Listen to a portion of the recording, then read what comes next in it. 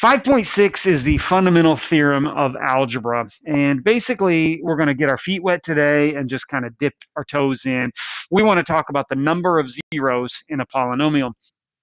So the first part of the question says, tell how many total zeros each polynomial has. This is really pretty easy because you just look at the degree. When you see that this is a degree 4, or the biggest exponent on the x is 4, that tells me how many zeros there are. There are 4 total zeros. 4 total zeros. But then the directions say how many are real and how many are imaginary, and we don't know that. And so that's where Desmos comes in. Okay. What we want to do is we want to graph this. So here it is, x to the 4th. All right. So if you look at this picture, the real solutions are the x-intercepts. And so we can see 1 and 2. There are 2 real zeros, and we can see that from the graph. 2 real, and that must mean that 2 of them are imaginary.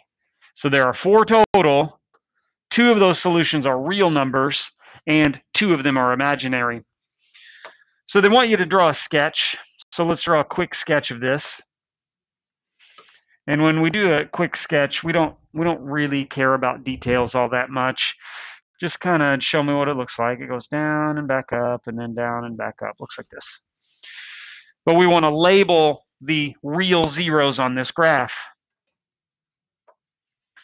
So I'm going to put, highlight those 2. And we know that that solution is at -2. And this one is at -0.839. And that's approximate. That's rounded off. It's not perfect. They won't be nice numbers today.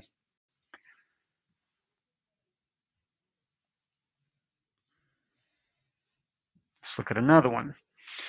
Very quickly, you can see that there are 5 total zeros. But what do they do?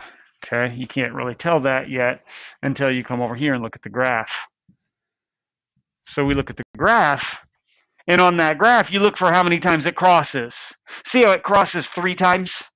I see 3 x-intercepts. I see 3 real solutions, which mean there are 2 imaginary. Of course, 3 plus 2 is 5. That's the total. So quick sketch.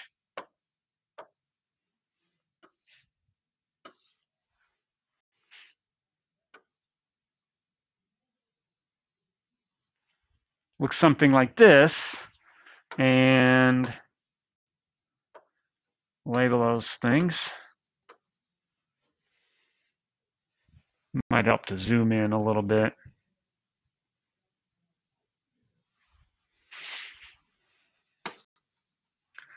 I see 0.487, 1, 1.585, and really that's it. That's the whole lesson pretty much. Okay.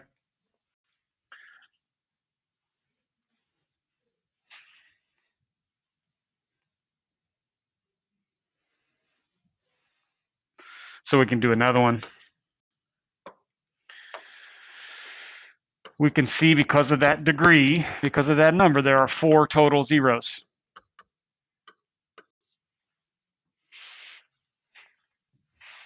Let's look at the graph though.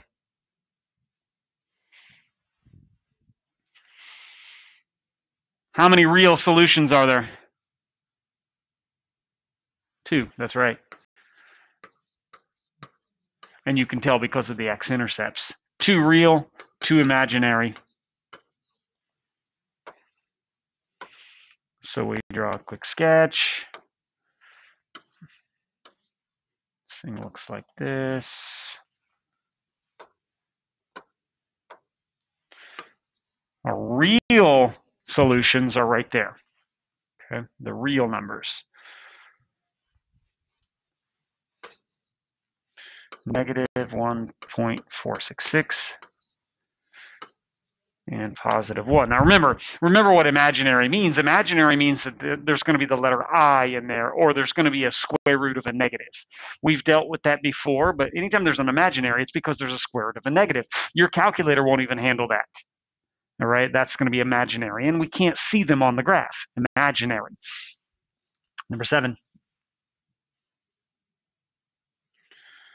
Same thing.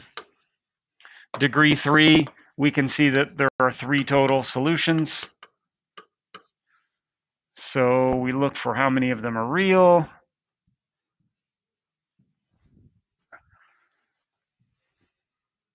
Looks like I see 3 reals.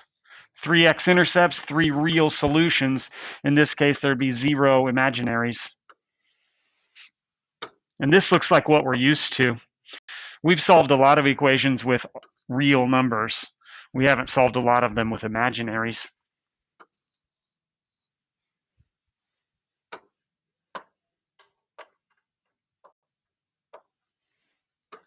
One, two, three.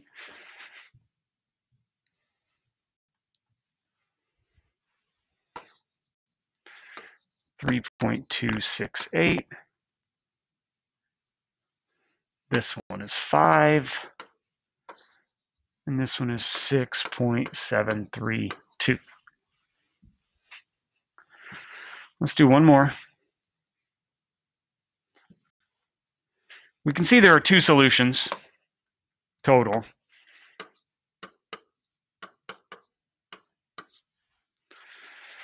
So we look at the graph.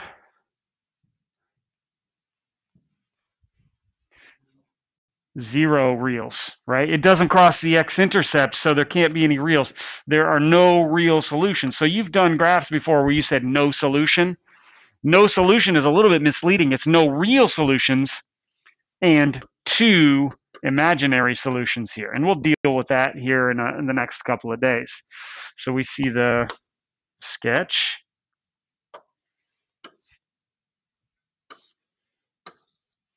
And there's nothing to label here because there aren't any real solutions, so they're only imaginaries. Now, one last thing to notice, something that happens, your imaginaries, it's always an even number. I don't know if you noticed that.